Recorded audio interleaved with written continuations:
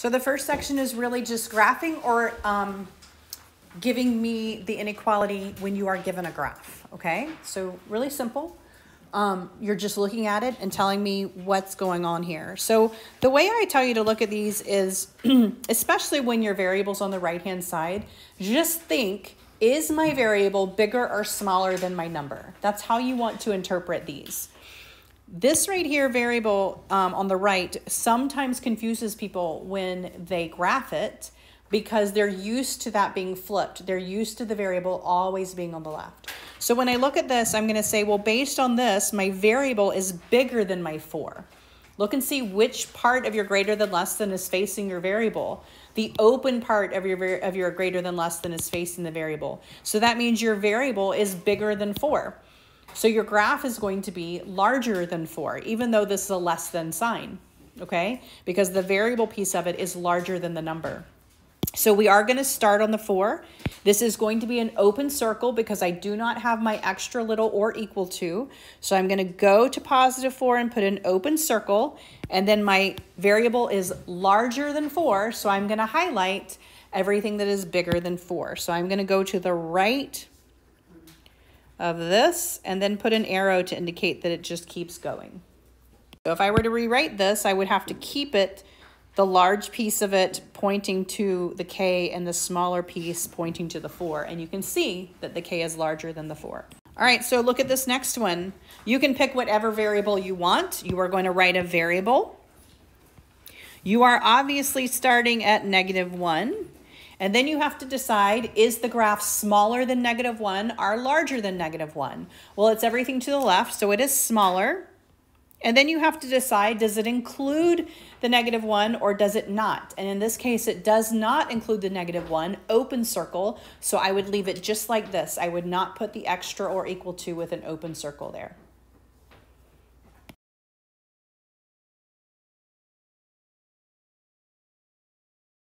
So for these, I will give you room to work them out. So I would put them where you can actually have room to work them out. And then you are solving them just like you would your equations. My first step here would be to subtract that 3. So if I subtract the 3, 4 minus 3 gives me a 1. I still have this greater than sign. And then I have k over 9. All right. And then k is being divided by 9. So I am going to multiply both sides by that 9. It will cancel here and I will get 9 is greater than k. All right. So when I graph this, I'm going to start at +9 with an open circle because it does not include it. And then I'm going to have to decide, is my k smaller than 9 or bigger than 9? Well, the small end of my greater than sign is pointing to the variable. So that means my variable or my graph is smaller than 9, which means I'm going to graph everything that is smaller than 9.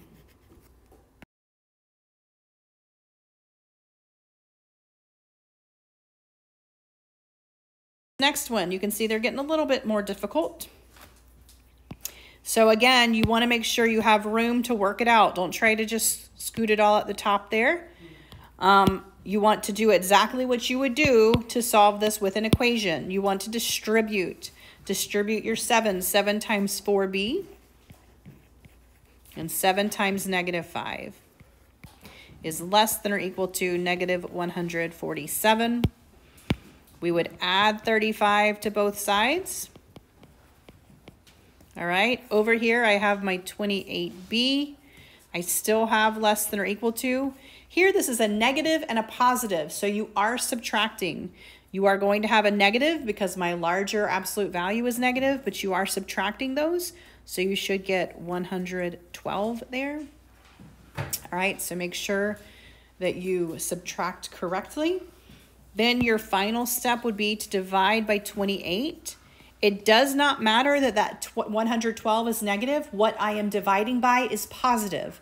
So I do not flip the sign here. It stays less than or equal to.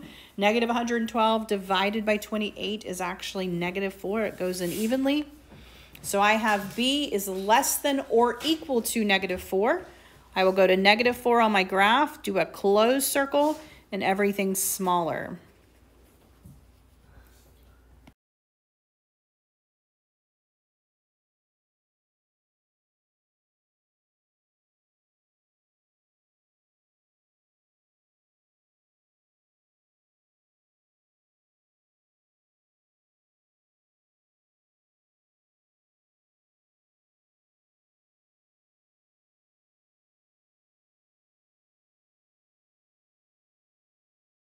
So these will either have an or an and, or they may be joined together with notation, or just the ands can be all one, all right?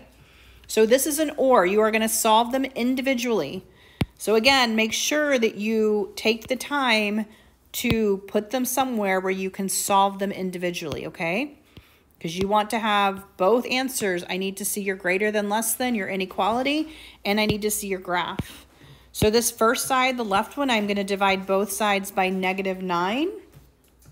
I get n, because I divided by a negative, that will switch, and I get -1.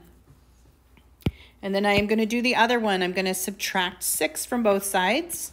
This one does not flip. It's greater than or equal to 3. And this is an or. So I just graph both of them on my graph. If they were to cross over, then I can decide what my graph needs to look like. But if they go opposite directions, like this one, then you can just graph both of them. Start at -1. It's going to be a closed circle because it is or equal to, and n is less than. So I go this direction. For this one, I start at +3, also a closed circle, and n is greater than +3. So I go that way. This whole thing is my answer. I am looking for these two statements and this graph as the answer. Okay, so I need the inequalities and the graph of your inequalities as your answer. Once again, I am going to do these individually. This is an and, so when I graph these, I need to see where they cross each other. But again, you want to make room to make sure that you answer them individually. So for this first one, I'm going to subtract that 1 from both sides. I will get 2x is less than or equal to 20. Divide by 2. I will get x is less than or equal to 10. Over here, I'm going to subtract an 8. I get -7x is less than -7. And then divide by -7. X, this does flip, is greater than +1. All right? So if you look at this, your 1 is smaller than your x. Everybody see that? And your x is smaller than your 10.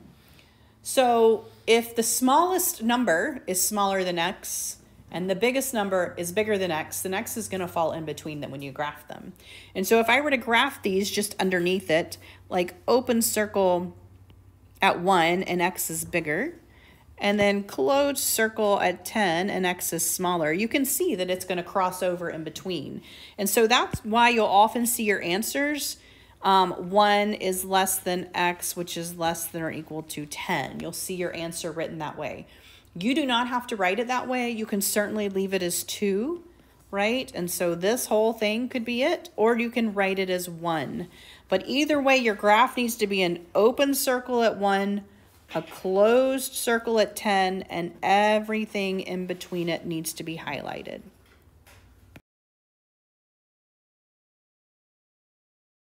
This one does not have the word and, but anytime it's a group less than a group less than another group, it is an and when it is all pushed together. This is the only time you will not see a word or a symbol. This means and, okay? Now, the reason I pulled this is because you have variables all the way around. So you want to split these up. When you have something like this, you want to do the left 2 and do that as a problem. And then you want to do the right 2 and do that as a problem, and do it as an and problem. All right? Because it will get very confusing with your variables going around everywhere. All right? So you want to split it up into 2 and solve them individually. As far as solving goes, you're going to do it the same way you would. Get variables to one side, numbers to the other, just like you would on any problem. So I would subtract that 6v over. I would then subtract my 3 to the other side, right? And I'm going to get 9 minus 6, 3v. Bring down your inequality. -9 minus 3 is -12. Again, it does not matter what that -12 is. What I am dividing by determines if I flip it. In this case, I am dividing by a +3, so this guy does not flip. -12 divided by +3 is -4. Then I'm going to do the other side. I'm going to get my variables to one side. I am going to get my numbers to the other side, right? 6 minus 8 is -2. Bring down my inequality. 7 and 9 gives me 16. Divide both sides by a -2. Here I am dividing by a negative. So flip that sign.